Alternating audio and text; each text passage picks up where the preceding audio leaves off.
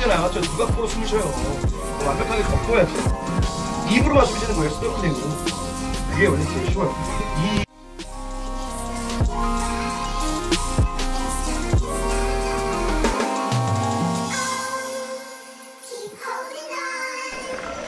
Are you okay? You need help? So far, so good.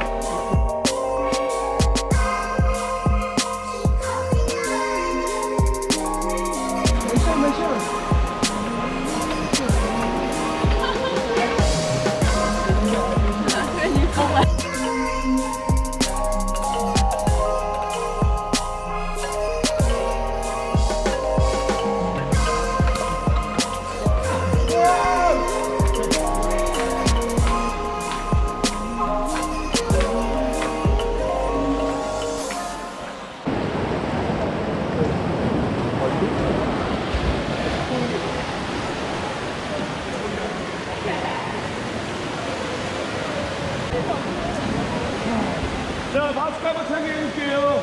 입에는 물지 말고 코만 덮으면 돼요. 입에 물고 점프하면은 위쪽으로 불이 들어가기 때문에 점프할 때 지금은 입에 안 물고 코 덮은 다음에 목으로 편하게 호흡하고 있습니다. 점프하기 직전에 입 다물고 점프하면 돼요. 1초밖에 안 걸리니까. 4살짜리와 87세 할머니도 뛰셨습니다. 입에는 하셔야 돼요. 아시겠죠?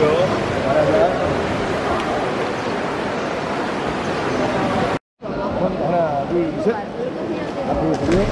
저렇게 카메라 보면서 한번 멋있게 한번 해볼게요. 자, 갑니다. 하나, 둘, 셋. 그렇지.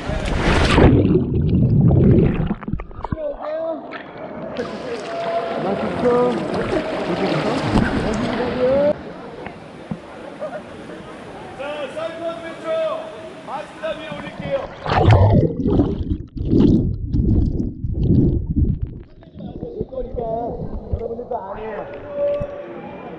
자, 여기 잘 보면은 균형을 못 잡으시는 분들이 많아요. 왜냐하면 무릎을 자꾸 접으니까. 무릎을 접으면 몸이 뚱그레져서 앞으로 꼬꾸라지거나 뒤로 가니까 항상 무릎을 펴고 서보세요. 그 다음에 앞뒤로 살랑살랑 그처럼 날씬한 다리를 원하십니까?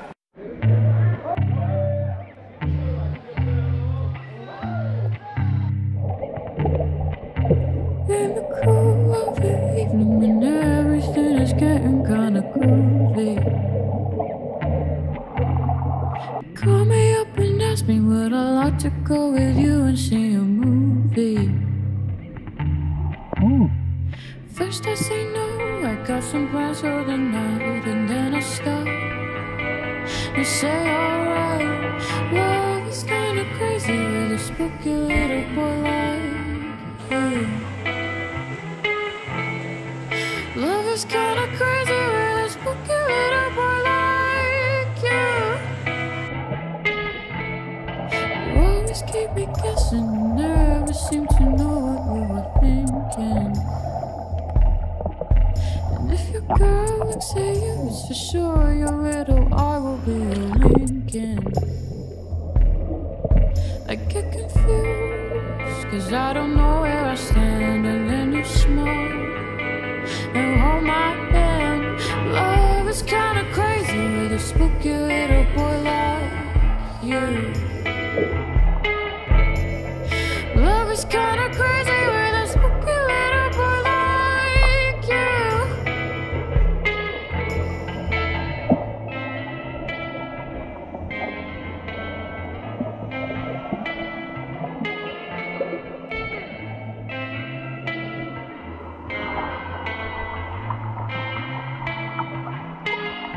If you decide someday to stop this little game that you are playing, I'm gonna tell you all the things my heart's been dying to be saying. 위험해. 더 올라가. 장난하는 대화를 좀 있으면.